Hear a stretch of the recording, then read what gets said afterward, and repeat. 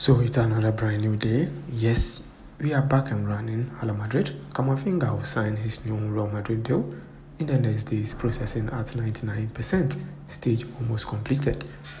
Madrid players are back on the training session, after yesterday's game against Las Palmas at Bernabeu. After the test carried out on Rudiger, there is nothing serious. He's expected to play against Girona. David Alaba will undergo an MRI scan tomorrow morning. Fans, this is what is happening at Madrid City. Let's go for it. Thank you for watching. Don't forget to subscribe if you're new here.